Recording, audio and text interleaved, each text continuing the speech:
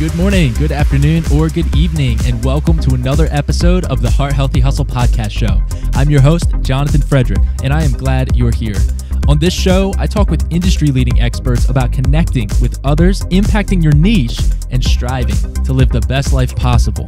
It's all about sparking meaningful conversations around business ownership and entrepreneurship. The Heart Healthy Hustle show is about finding connection with proactive peers and navigating a healthy work life with full autonomy. So whether you're driving to or from work right now, exercising, eating, or just relaxing, come hang out and get ready to enjoy another inspiring episode of the Heart Healthy Hustle show. Welcome back, everybody, to another episode of the Heart Healthy Hustle show. I'm your host, Jonathan Frederick, and we are here today with a very special guest by the name of Chris Lytle. Chris, welcome to the show. Thank you, Jonathan. And if you Google Chris Lytle, you'll probably get the kickboxer first. But if you Google Chris Lytle sales, I'll come up pretty fast.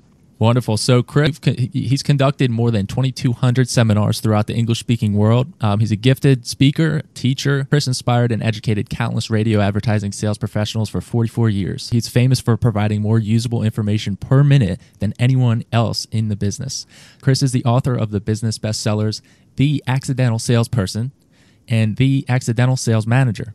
His company, Instant Sales Training, continues to deliver his sales training in easy, digestible knowledge bites. Chris's mission is making successful people and companies even more successful. Chris, again, I've been anxiously awaiting the opportunity to talk to you. Very glad to have you. Nice to be here. Thanks. Go ahead and fill in any gaps from that intro that I may have missed. Give us a brief glimpse into your personal life. Well, I live in Chicago with my wife, Sarah McCann, and we have 3 cats. We never did have kids. We had 2 or 3 businesses over the years. We enjoy getting away from the business and vacation because we got a great team here. But Sarah has just started another business. She has a U.S. patent on a spray called the Crave Control Spray that helps people diet without discomfort. So we have another business called the Plan Z Diet. You've tried everything from Atkins to Weight Watchers. Try Plan Z, and we've got about 5,000 customers in that company. So I'm helping her with that business as well. Oh, that's fantastic. I have heard of Crave Spray. Was she on Shark Tank? No, she wasn't. We haven't done that yet. Okay, yeah, it sounds like something that I would have seen on there. We usually start out the show with a favorite success quote or a saying you live by. One I do want to share prior to asking you for yours will be, choose to become an expert. Become known for what you know and not just what you sell, and watch your sales, customer retention, and referrals go through the roof. And that was said by none other than Chris Lytle. So do you have one that you also enjoy on a daily basis? And I was quoting from a guy I met on a United flight who was retired. He told me the 3 secrets of success. I was thinking about this very hard, and I love the term, I love shovel the piles when they're small. And that means if you've got a problem with a client or you've got any kind of problem with a relationship, deal with it before it becomes a raging forest fire or a giant pile. So shovel the piles when they're small. As I contemplated this interview, I remember something my father told me. I was in the 4th grade. I was walking home from Johnny Clem Elementary School in Newark, Ohio, and my friend Steve Fetter said, "Hey, Chris, I got 3 A's on my report card, and I'm going to get 25 cents per A from my dad when I get to dinner tonight." I had 12 A's on my report card, so at dinner, I said to my father, Steve's dad gives him a quarter for every A, and I think that's a great idea. And he said, "Chris, son, you go to school to learn, and learning is the reward. You don't get rewarded for learning. Learning is the reward." And I remember every night my father would be reading. He'd read for an hour or 2 every night, and he just set that great example for me. My passion for lifelong learning really started with that statement.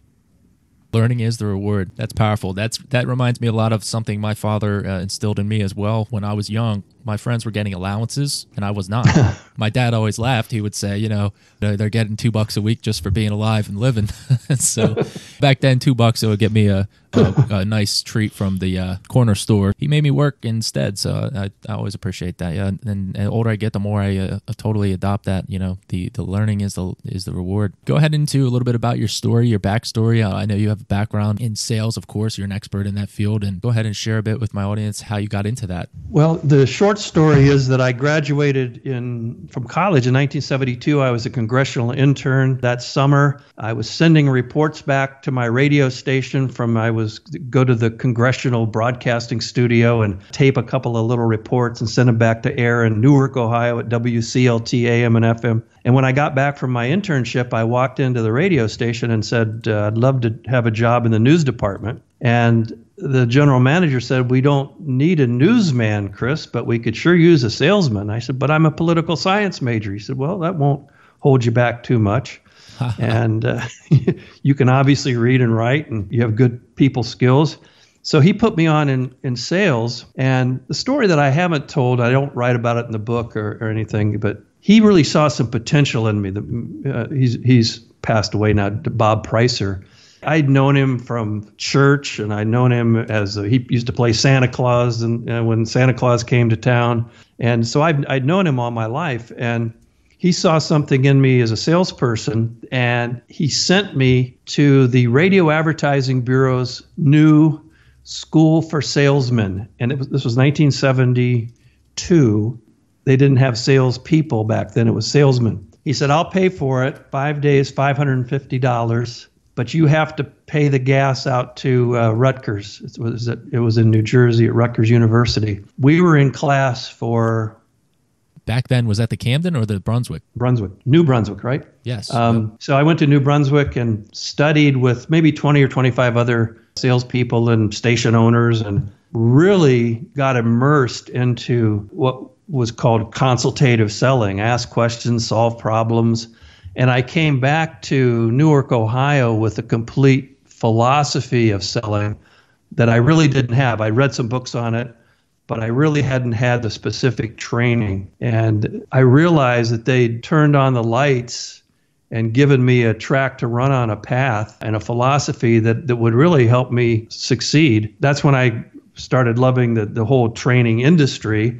But also, I was 22 years old, and I really had to make my mark, and I was able to make my mark because of that training.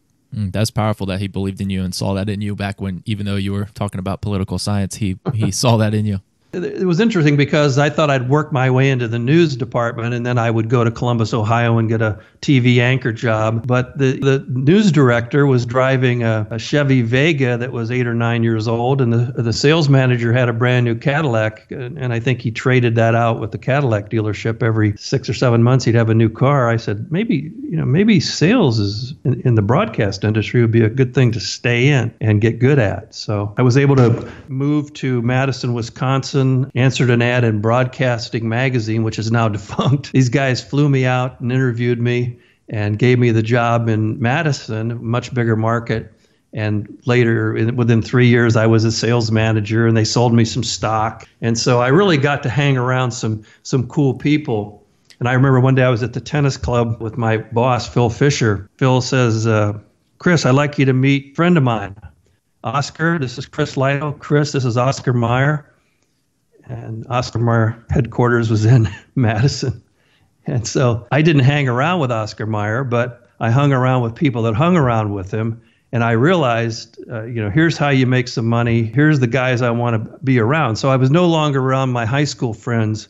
I was around people who were business owners and entrepreneurs, and you could see the work ethic. And then I started calling on American TV and Furniture. These guys are working. They're opening a store at 10, and they're closing the store at 9, and they're working 7 days a week. And you see people, what it takes to really succeed. And so, they made me their advertising director, I think in 1976, and I was with them as they grew from 8 million to 80 million.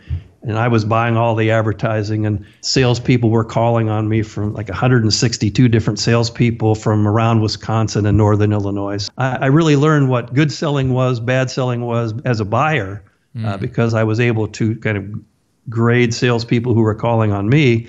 And then I started my own training business and specialized in radio and TV sales. Going into that a little bit, back at that time, what was that transition like? I assume, being that you were proactive and everything, that it was probably pretty natural for you to just enjoy it. Well, it was eye-opening. you could see the way they behaved, where they ate, the clubs they belonged to, and I got to be a part of that, and just see how their manners, the social graces. And my family is a middle-class family, and I was brought up well, but I wasn't around the kind of money and the kind of success that I was when I was in Madison. And part of that was I was alone. I mean, it was my first wife and me were, she wanted to go to grad school there, so I got a job in radio there, and there was no support system. It was just you hung out with the people at the station, you played on the radio station basketball team and the softball team, and you started getting to know people, and your clients became your network. So I didn't have the old high school friends saying, hey, come on out and have a beer. Come on. I was working and around people who were at work, and that was really helpful, I think, for me to get out of the town where I was born. For sure. So I'm extremely driven myself, Chris, and passionate about what I do. I mentioned in my emails to you, I'm a door-to-door, work door-to-door sales currently on this side.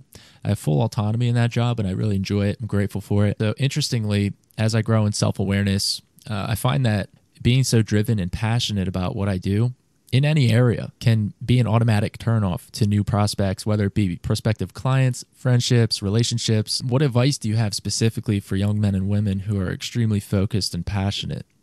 So maybe they're coming on a little too strong or something. I've been reading Anthony Iannarino's book, The Lost Art of Closing, and he talks about having an other focus instead of a me focus.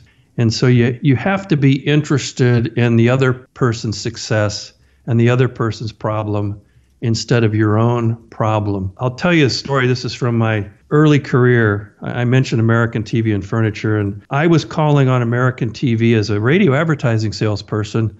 And Lynn Mattioli and I were sitting at a dinette table in the furniture department, and I was trying to work on his ads for the next week's ad blitz. And he kept getting interrupted by his employees with a question, hey, can I give him this price? And when he wasn't getting interrupted, he was making sure all the people in the store were waited on. And it took an hour for us to write a piece of 60-second copy. And I walked back into my boss's office and I said, that bleeping Mattioli, I can't stand working with him. He wastes my time. And Phil said to me, that's your problem. And by the way, we don't talk about our customers like that. We don't call them swear words. You're fired. Now, if you can come back tomorrow and tell me what Lenny's problem is, you can have your job back. I went home and I couldn't afford to be fired. I had $500 maybe in the bank. And I started thinking, what's Lenny's problem? What's Lenny's problem? And I was at the door of the store at 10 o'clock the next morning when the guys walked in. I said, Len, come over here. You got a problem. He said, what's my problem? I said, it took us an hour to create a 60-second commercial yesterday, and you're dealing with 12 other salespeople coming up with commercials. That's costing you 12 or 13 hours a week of your time where you could be selling furniture, appliances, stereos, TVs, and running your company. Why don't you let me handle all your advertising? I'll come to your house on Tuesday night. When the store closes, we can spend an hour and get everything done. Now you got 11 or 12 hours to work on your business. He said, how much would that cost? I said, and I wasn't even going to charge him. I said, why don't you just give me $1,000 worth of store credit every month? Oh, okay, that's fine. Deal. So I was handling an advertising budget for the whole market in broadcasting, because I quit worrying about my problem and started thinking about the client's problem. So that's and so new salespeople tend to have this self-focus. I got the problem. I got to sell to make some money. When you start worrying about the prospect's problem and not your own, things get really easy. So just be passionate. Still be passionate, but be passionate about your prospects instead of your own success. That's powerful, especially getting into just starting out in your career. It can be very easy to fall into the trap of like an egocentric view of your career, like, oh, how am I doing? How am I coming across? Blah blah blah. And reality, yeah, exactly. Just looking from the other person's perspective, connecting with them on a personal level, identifying their problem. I love that you said at the time it was your manager who said that to you about your Yeah, I love that because every time I feel negativity coming on, it's just creeping up on me. Wait a minute here. This is my issue, 100% responsibility on me, and try to identify that. And sometimes it still can be difficult, but try to avoid that cynical outlook. Well, it's really an interesting issue. Running your brain is one of the hardest things in the world to do. One of my influences, I never met him, the Larry Wilson, who wrote The 1 Minute Salesperson and many other. He was really the inventor of consultative selling. But I heard him make a speech one time, and it's probably still on YouTube. But he said most people don't think about what they think about. They think about what happened, and they think about how they feel. Yeah. But they don't connect. They think what happened makes them feel the way they feel, but it's really not. It's what you think about what happened, what your brain is telling you about what happened. And last summer, Sarah and I were driving to a vacation in Michigan, and it's a 2-hour trip to this place we'd rented. We had 3 cats in the back seat because we rented a place where we could take our cats. And we're just chugging along, and we're an hour into the trip, maybe an hour and 15 minutes, and bam, we hit this pothole. And I mean, it was a monster pothole on I-94.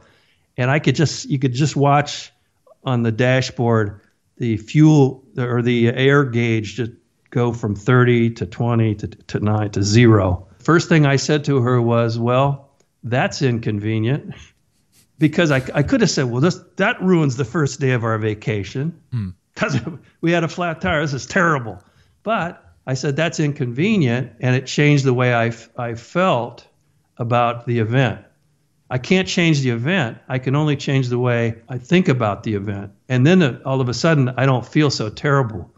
Turns out if you have a Cadillac ATS, you can drive another 50 miles. And we found out where the dealership was.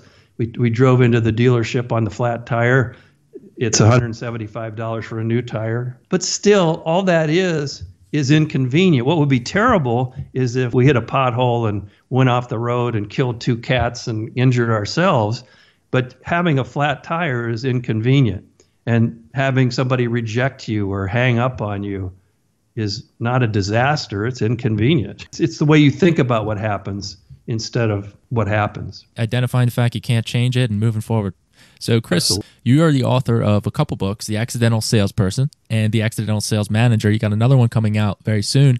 With The Accidental Salesperson, you talk about selling on purpose and identifying if you are an accidental salesperson to identify and accept it and fully accept it to the point where you can then begin selling on purpose. That is probably the best advice I have ever read in terms of any kind of sales training, because when you are in a position where you are an accidental salesperson and your financial livelihood depends on your sales, it really helps to accept it and to actually start selling on purpose. So I genuinely will be walking around and I will say to myself, whether out loud or subconsciously throughout the day, sell on purpose. Before I knock on a door, I'm like, sell on purpose. While I'm speaking with people, I'm like, sell on purpose. Like, if you're not going to be in this, then don't do it. Do it or don't do it. Identifying that and realizing that it's an incredibly difficult field to be in. It's something that really helped me to move past a lot of my initial barriers. Still learning and growing every day, but the initial jump into sales is very difficult, especially if you didn't see yourself there. I was going to be in physical therapy, and my GPA wasn't high enough coming out of undergrad. So I had to change course, and that's what I did. And at first I was a little discouraged, but like you said, it's an inconvenience. And then what do? You adapt. And actually I found that I've loved the autonomy of working in sales, and I love so many other things about it. Yeah. So I think the selling on purpose and having a mission, I always tell people, why are you doing this besides the money? Because if you can get around that, get your head around that, what's the mission instead of what's the goal? Yeah, go into that a little bit for my audience, the why. Yeah, if you would. Well, Simon Sinek has made a fortune on the, start with why. Yeah. But why are you doing this besides the money? And what are you getting out of the job besides a paycheck? I think the contribution that we make is to people's lives with what we sell and what we do. And of course, I've sold seminars for 35 years now. And I think of the times when I'm dragging around airports and where am I going tonight, and where am I going to wake up, and I got to do 6 hours tomorrow. And then I said, well, no, you get to do 6 hours tomorrow. You get to do 6 hours. And when somebody comes up to me and says, Mr. Lytle, thank you for my career. I said, well, how do you mean that? And she said, well, I had my resignation letter in my glove compartment when I came to your seminar last year when you were here. And since my boss was going to send me to some training, I thought, well, I'm not going to quit till after I get the training. But after your seminar, I tore up my resignation letter because I knew, based on what I learned at your seminar, that I could succeed. You gave me a sales process. You gave me some ideas about selling advertising, and I just went back and doubled my income since the last time you were here. And I just want to thank you for my career. And whenever I start to feel bad, I just remember that story, which still, almost brings a tear to my eye. I've spent the money that I earned at that seminar a long time ago, but I still have the story. And that's what keeps me going, because I've been able to contribute to people's success. And I still hear from people that I trained 20 and 25 years ago. That long-term outlook, that's very important to have, I believe, even being young. Income from the seminar is spent now, but that story sticks with you and it kind of contributes to your why. It's beautiful. So with the Accidental Salesperson specifically, what was your favorite chapter or story to write about in your book? Well, I love chapter 5, which is quit making sales calls. That story came about because I was doing some consulting for a company that had some sales problems. And the sales manager said, I've got people making 10 calls a day and we're not making goal. Do you think I should have them make more calls? And I said, well, let me look at some of the call reports first before let me do a little research. And he gave me a stack of call reports. And the third call report I read was, this guy said, I called on this company. Ed was having lunch with another vendor. I'll call back next Tuesday. So there was a 3-sentence report on a meeting that never occurred. I went to call on a guy who was not there, and I wrote 3 sentences about it. And I said to the salesperson, why did you write this up? Nothing happened. He said, everything I do, I write up because we got to make 10 calls a day. I said, so if you dial the phone and get a busy signal, yep, that's a call. You dial the wrong number, yep, that's a call. So what they were calling sales calls, we're not getting them anywhere, because they were just worried about quantity, not quality. So I came up with the term scheduled sales conversation instead of call, or SSC. Do you have a scheduled sales conversation? Now, if you're working a B2B job, it's different than if you're working a door-to-door job or a B2C. But a B2B where you're making appointments and it may take 3 or 4 meetings to make a sale, you need to have the next meeting scheduled rather than trying to chase people down for the next step. The magic phrase, are you willing to work with me on a calendar basis, is a way to see if you really have a prospect who's going to engage with you, or you have an information seeker who says, oh yeah, I'm interested, give me a call next week. And you give them a call next week and they're not around. So working on a calendar basis, having a scheduled sales conversation is something that I've been teaching for the last 10 or 11 years. People who ask that question, are you willing to work with me on a calendar basis, will have a much more pristine pipeline than somebody who's got a bunch of information seekers in the pipeline. Yeah, like tire kickers, so to speak, right? Absolutely. I love that word picture. I just picture him kicking at the tires. I'm like, hey, my tires, they're old enough. Leave them alone. It's been about 17 years since that one was released, right? Do you still receive income from it in any form? The reason I ask this is because it's very fascinating to me, creating like passive streams. Do you think writing a book and long term, would that be a viable source of income? Yeah, I wish I was Stephen King. Yeah. Yeah, I mean, so you get an advance, you get a little advance to write it. You spend a lot of time writing it, which you never get paid for writing it. Yeah, every 6 months I get a check, and it can be these days. I mean, it used to be 3,000 or 4,000 every quarter, every 6 months. Now it's 900. I still get residuals from the Accidental Sales Manager. So yeah, it's great. It's fun to get the residual checks. Absolutely. Yeah. Your work is working for you instead of you working for it. Basically making your dollars an employee for you.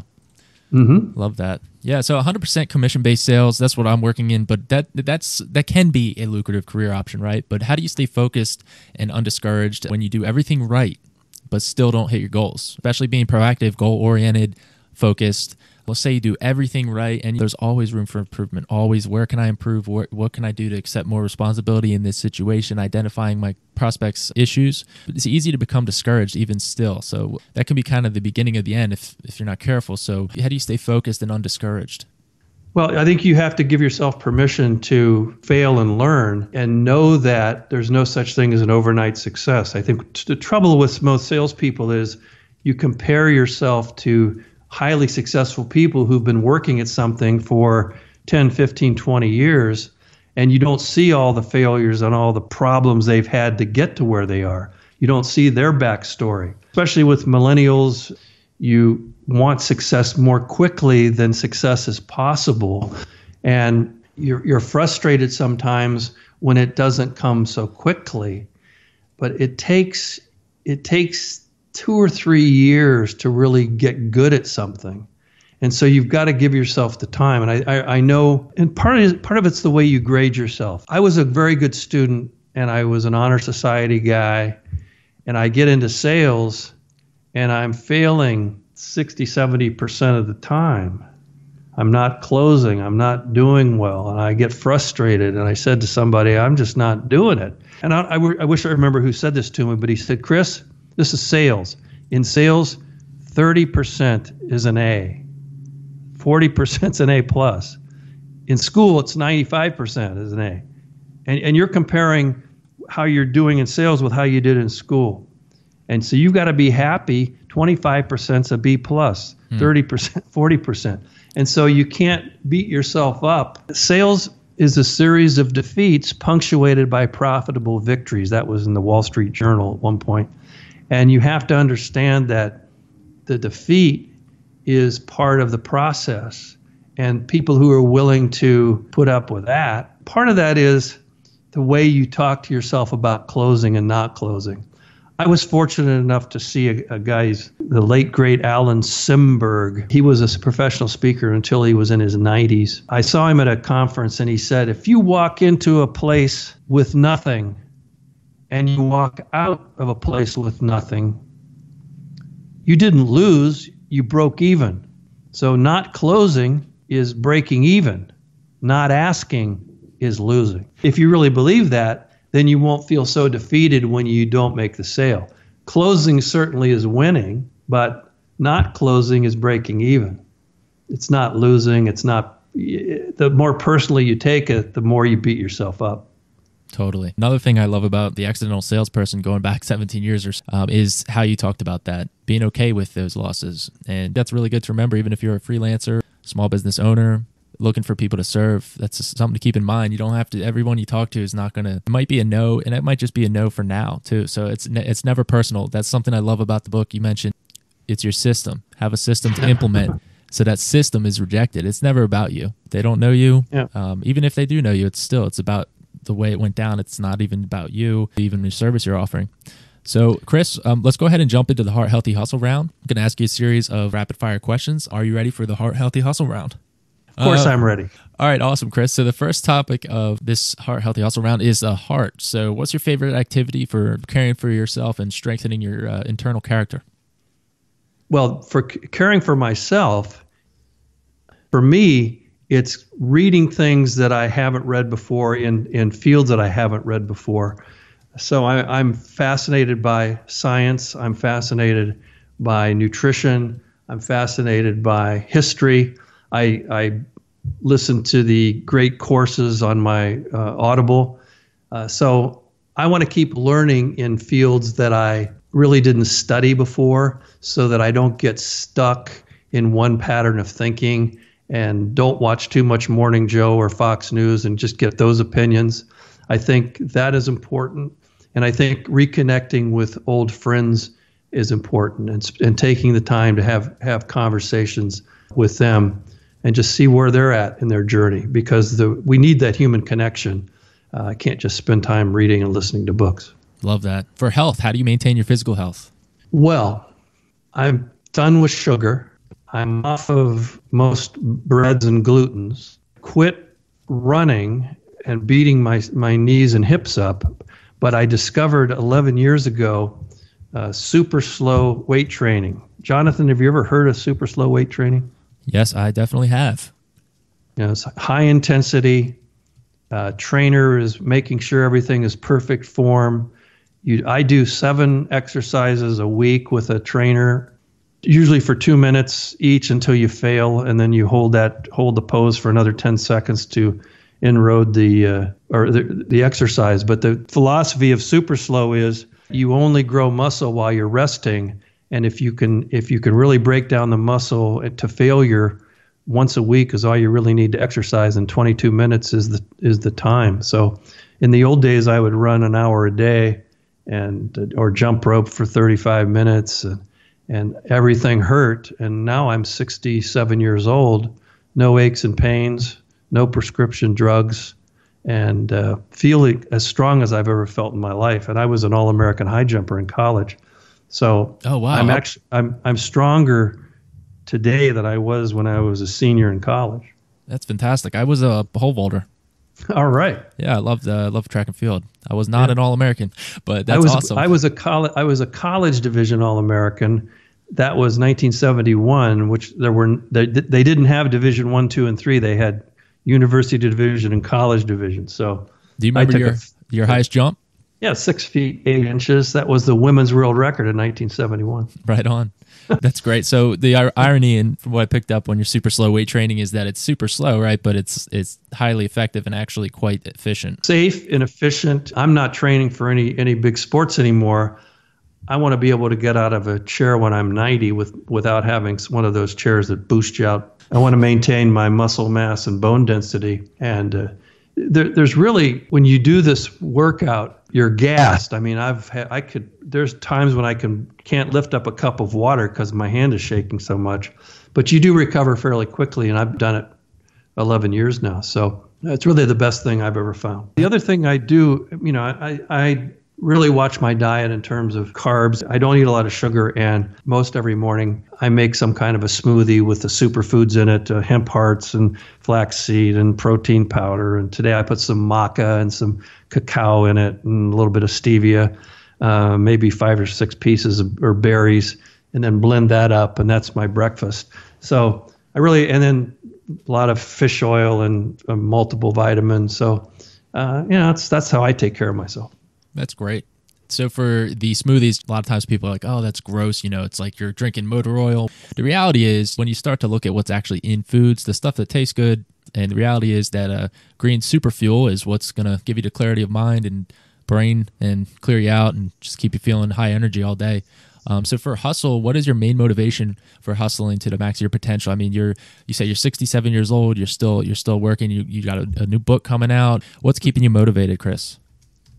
Well, I think it's still making a contribution, and I think what I want is for people to still want my opinion and to still make a contribution to the industry that I serve. Whereas I used to do 136-hour seminars a year, I now do 1 or 2 a month. And I love to be in front of an audience, but I don't need the grind. So now with this instant sales training website, I've made they've got a web course that I sell and coach, so people can get 30 lessons in 30 days rather than have me stand there for 6 hours and tell people everything I know. So I started time releasing my sales training in the 90s, just using a binder, and then we put everything online. So for me, it's exciting to adapt to the changes and not just lament the fact that, I don't get to go on stage anymore. I know I get to stay home and reach 1,000 people with a 5-minute knowledge bite, and I can do that every week and reach people week after week and enhance their learning, and I don't have to be there. So distance learning is great, as long as you get to go face to face once in a while. Right. Go ahead, Chris. Share with us your 3 most influential books and why. That is such a tough question. If you only knew how many books I've read and how much influence they've had on me. I started thinking, I want to tell you the book that I'm reading today that everybody should read as soon as possible. It's Dr. Robert Lustig's book, The Hacking of the American Mind. It is absolutely the most lucid, compelling book on what the corporations have done with food engineering to make us crave it and to get the dopamine in our brain going when we eat something and make us crave more. It's what the, getting addicted to Facebook likes. And people are walking around with their phone all day long, and how our mind has been sort of hijacked, whether it's by gambling or the internet, to get these dopamine rushes versus, which we call pleasure. But he makes the point that pleasure and happiness are not the same. And we've conflated pleasure and happiness. Happiness is serotonin, which is, the other hormones. Your serotonin levels are up, you feel content and happy. And you can't buy happiness, you can only buy pleasure. So it's heavy and it's amazing. And if you can't read the book or don't read, he's got some YouTube videos on it that are just mind-blowing. So there's that. And then the other thing that I've been reading for health is, and for my wife's diet business, is The Case Against Sugar, Gary Taubes, who also wrote Good Calories, Bad Calories, and Why We Get Fat. Amazing stuff. And then I would go back and say, I also benefited a lot from Jim Rohn. So if you want to check out some of those things. So it's I'm sorry I couldn't come up with just one. But no, that's fine. Yeah, I appreciate the, I'm very interested in the hacking of the American mind. That's something, the manipulation of hormone levels with novelties is very fascinating to me. It's happening. Yeah, for sure. Yeah, and every time I pass somebody on the road, even if they're out walking outside, a lot of times you'll see one hand's got a phone in it. The other hand might be walking the dog, but one hand's got a phone at the ready. It's kind of spooky. Yep. So if you had 60 seconds with your 25-year-old self, what would you tell him to do? What would you tell him not to do? I would tell him not to hire friends. Because they won't be great workers, and then they won't be great friends. I made that mistake too many times. But otherwise, I would just say, you can't imagine what's going to happen, the changes that will occur in your lifetime, and you've got to be ready to abandon what's working, destroy your successful model, and adapt to the new way of doing things. Because you went to college, and I'll never forget the first. I don't remember a lot of the things that I learned in college, but I remember that the president of the college spoke at the freshman convocation, and my mom and dad were with me, and I was sitting there, and his name was Dr. A.B. Bonds. And he said, "This is not a technical school. You're not here to learn a trade. You're here to learn how to learn. Because most of you in this room will not only have 8, 9, 10 jobs, you'll have 4, 5, or 6 different careers. You have no idea what's going to happen to the job that you have now." And I was sitting there with my dad, who'd worked at the same company for 25 years. And he was an executive and a purchasing guy and a vice president. And within 6 years, his company had closed, and he had 3 more jobs before his career ended. So, you'll have multiple careers, multiple jobs, and all you really need to be able to do is learn how to learn. That's powerful. Just letting that soak in. He was so right. He was so right. Going into that a little bit, a lot of people who are impatient, maybe young people, are like, I have a small business, I'm doing this, I'm doing that. Let's say they have their head on right. They don't even care about image. They're just they're perfecting their craft. They're practicing, they're learning, they're serving people, they're getting out there.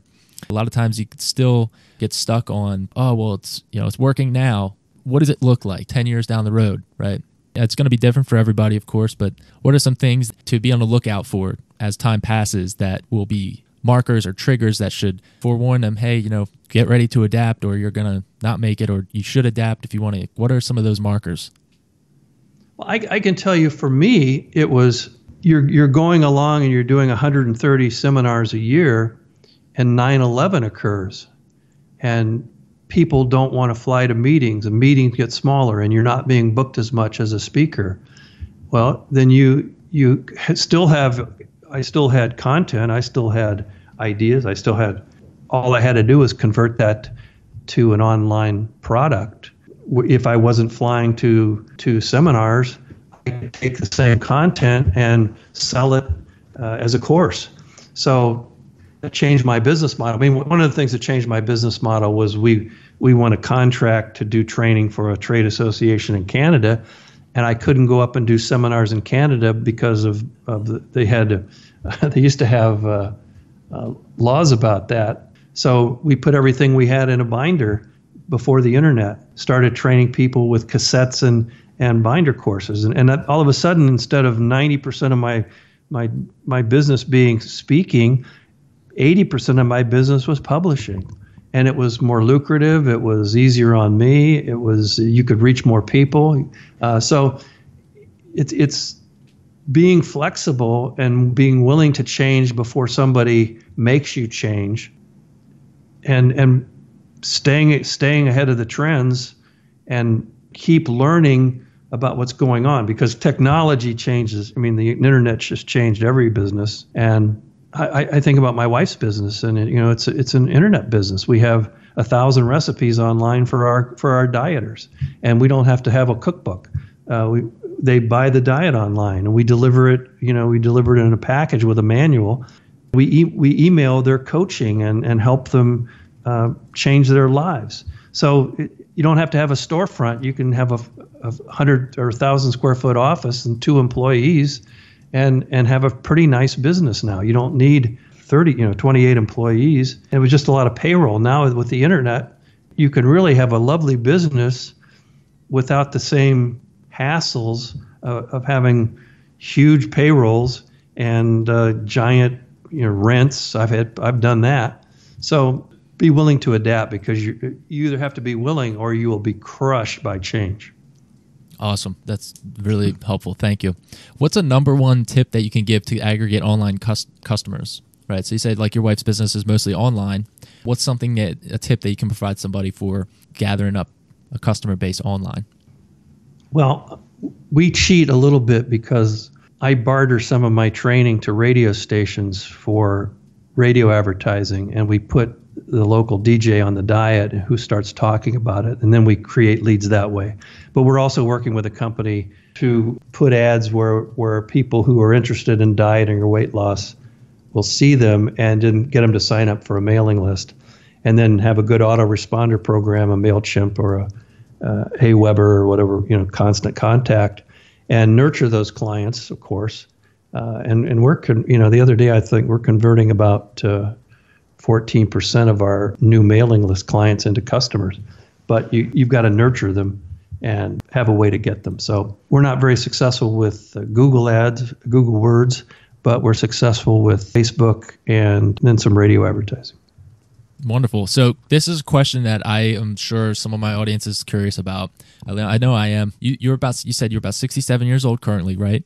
Yep. Okay. So when you say things like Aweber or MailChimp to some of your successful peers that are, maybe 70 plus years old, do you ever get like weird looks or like, what are you talking about? Or do most people at that level have already adapted and completely know what you're talking about? Or is it kind of a mixture of both? I don't think everybody does, and I think some of my friends are retired and completely happy to just go play golf or do something else. But to me, and this is another thing that I think is the most powerful thing I've heard or read, and I'll go back to this. It's Michael Kinsley's book is called Old Age, a User's Manual. One of the things he said was, I'm a baby boomer, and the baby boomers used to say, whoever dies with the most toys wins. I don't know if you ever heard that one. Oh, yeah, many times. Whoever dies with the most toys wins. But Michael Kinsley said, really, as you get to this age, it's whoever dies with the most marbles wins. In other words, I don't have a company jet, but if I don't get Alzheimer's or dementia, and I can still read and think and write when I'm 80 or 90, I win. I don't need all the toys and all the accoutrements. In fact, last year we were living in an 8,000 square foot converted auto repair shop with a barrel vaulted ceiling and an 80-foot skylight and offices at one end and our home on the other end. It was a magnificent building with the architect had fixed up, but we just decided to downsize and moved into a 1,300 square foot apartment and then built a 1,000 square foot office. And it's one of the most, it's calming. It's just not to be striving for bigger and more, but to be satisfied and curate all your stuff, and got rid of about 70% of our stuff, but kept the stuff that really meant something. And so whenever everywhere I look, there's a picture or a piece of furniture that's meaningful instead of 5 crock pots and 17 sets of dishes and 4 sets of silver. It's the stuff that we really that's meaningful. And now, we can spend a month in France or we can spend 6 months in France and not have a big house and things to worry about. So part of it is striving, but also part of it is not striving to keep up with everybody, keep up with your own values. It's important to kind of just live in contentment. I've also adopted some of that minimizing mindset, right? It's where getting rid of some things. Wonderful, Chris. I really appreciate all of that. That's very helpful and insightful. What's a project that you've been working on recently that you're excited about? I know you have this book coming out, the 23 Shockingly Simple Sales Ideas. Yeah, it's for sellers, startups, and small businesses. It's a compilation of some of the scripts from my instant sales training website audios that I've really punched up and elaborated on. But really, it's 23 ideas. And the idea of the book is that you can read one idea in the morning or read one in the car, after you're stopped, read one at night. And you'll always have one of these ideas at the ready when you're with a client. So sometimes something will pop out of your mouth that just works. I'll tell you one more story from if you got time, I'll tell you this. I was making a presentation about sales training to a CFO, Chief Financial Officer of a broadcast group, and I'd driven about 75 miles to make this call and have the meeting. And I'm trying to sell my sales training product, and he said, Chris, we just can't find good people. So talking about training right now is just not really helping. And I happened to sell this Achiever profile test so you could find people who had the potential to sell. And so I said, you might want to consider this pre-employment testing service I have. And I explained it. And he said, boy, that's exactly what we need. Write a proposal for me. Now, this is a $100 item. He needs about 15 of them. I said to him, I brought an order form. What do you mean? I said, well, when's your next interview? He said, well, we're going to interview someone tomorrow. I said, you don't need a proposal. You need an order form so we can get these to you. He said, that'll work. So that's the I brought an order form close. Sometimes people want you to write a proposal to get rid of you. And if they really want to buy, an order form is maybe all you need. That's awesome. So instantsalestraining.com, how can my audience connect with you and learn more about what you're doing? My email is chris.lytle, Lytle, at instantsalestraining.com. And if you just put instant sales training into your browser, you'll get there. There's a free sample and there's a video on there you can look at. And I'll give you a promo code. I typically sell this for $143 per sales manager person. But if you use the word shock at checkout, because I'm promoting shockingly simple sales ideas, you'll get about half price of that. So I think it's $77 instead of $143. So that'll be for your listeners. Awesome, Chris. We really appreciate that. Thank you very much. My pleasure. Also, what's a way that we can find some of the Crave spray? Because I know some people are very curious about that at this point. Yeah, it's called ZR50 Crave Control Spray. You can use it for 50 days and part of this Plan Z diet. So go to planzdiet.com and there's a little 5-minute video that explains the whole process. All right, great. All right, Chris, really enjoyed having you on the show. And thank you for all of the insight, wisdom, and knowledge that you've shared with my audience today. I know it's definitely contributed to a lot of people's careers and their walk in life. So thanks again. Jonathan, my pleasure. Keep doing it better. Your clients get better as you get better. Love it. All right, thanks, Chris. Bye-bye. Thank you for listening to the Heart Healthy Hustle podcast. If you made it to the end of this episode, I want to say thank you. And also, I want you to ask yourself why. What about this episode really stood out to you? I want to challenge you to take action on that thing. If you enjoyed this episode, I'd really appreciate your time and consideration to go ahead and leave a helpful review in iTunes. So it really helps the podcast grow and we can impact even more people who need this. Thank you guys for all of your support, and I will see you in the next episode.